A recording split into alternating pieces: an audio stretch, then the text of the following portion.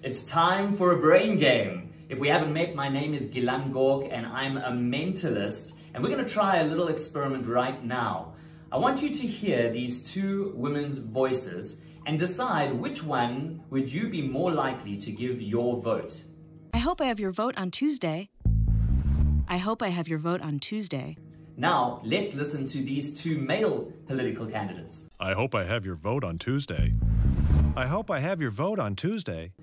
Who would you choose? Now, in both cases, chances are you chose the candidate who had the lower voice. That's because our brains tend to perceive people with a lower voice as being more competent. Now, this isn't just some airy-fairy weird theory. Actual research has shown, for example, in the 2012 US congressional elections, research found that the candidates who had a lower voice had a 13% higher chance of getting the vote.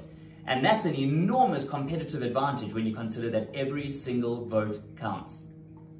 Find more brain games just like this by tuning into National Geographic at 7 p.m. every Friday night on channel 181.